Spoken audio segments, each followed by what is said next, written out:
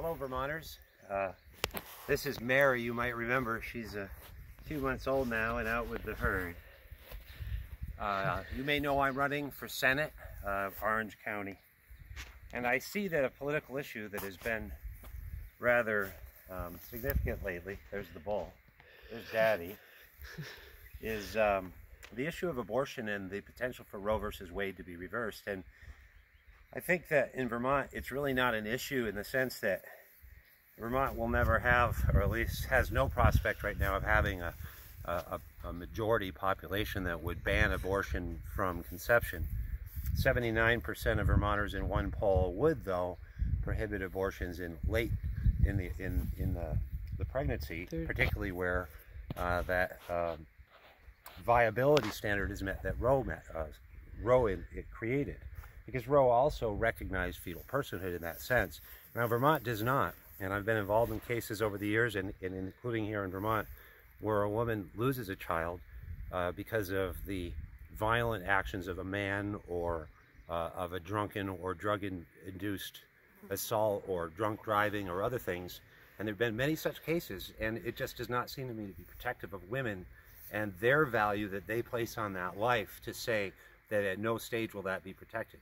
So that's really what fetal personhood is about, and that is an issue in Vermont.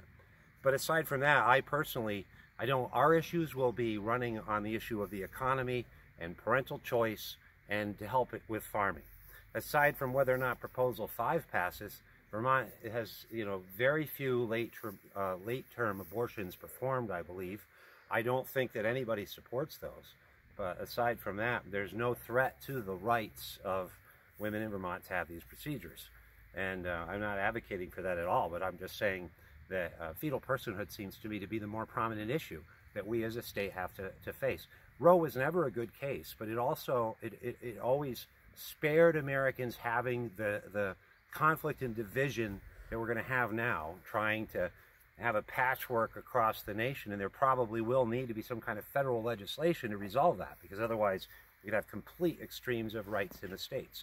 And Vermont will have a voice in that, but my voice in the Senate will be about helping farms, encouraging better schools. We have some of the most expensive schools in the country, per capita, perhaps the most, and to look at these budgets that are out of control and the pensions that have not been funded with this great opportunity to fund them. And we now have a budget growing faster even than this inflation in the state of Vermont. So please look more at clarforsenate.com, and please get educated so that you can have people that are going to advocate for some really important issues in Montpelier. So thanks for joining me with the cows on this beautiful spring day. My name is John Clark, and I approve of this message.